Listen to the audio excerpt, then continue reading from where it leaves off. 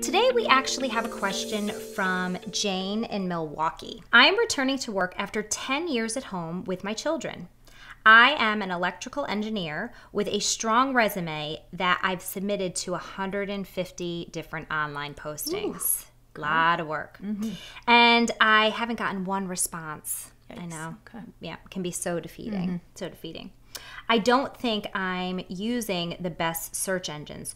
Which ones do you recommend? This is a Susan question. This is a Susan question. I'm not sure Jane's going to quite appreciate my answer because, Jane, I can't recommend a search engine because I really can't recommend that search engines are where you look. The best search engine is your own brain and your own feet. Let me just share a sobering statistic with you.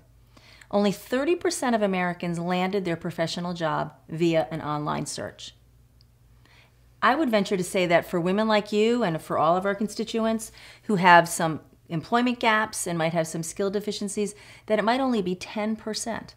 So your efforts have to reflect that reality, and that means you got to hit the street and start networking.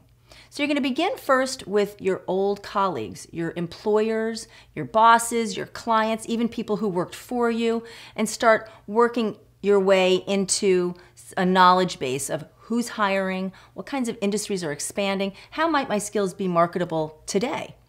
You want to expand into your current network, which is volunteers on boards, of the soccer absolutely, team, bus soccer stop games. companions, absolutely, and start talking to friends and neighbors. Tell people what you do, what you can do, what you're looking to do, and let them help you formulate a strategy.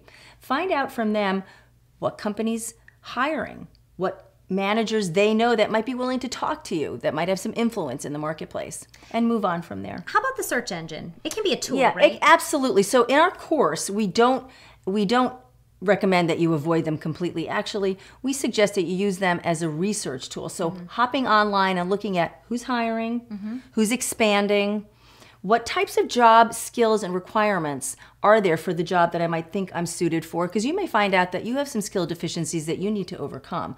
So best way to look at it is search engine as a tool, and to make sure that your search is dictated by this mathematical reality that you have a 10% shot of getting your job online and a 90% shot of getting that job via networking.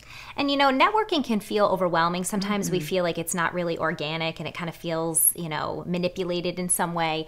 And one of the best parts of what Susan does in our online course is she actually makes it something that feels really organic and really true to who you are as a person.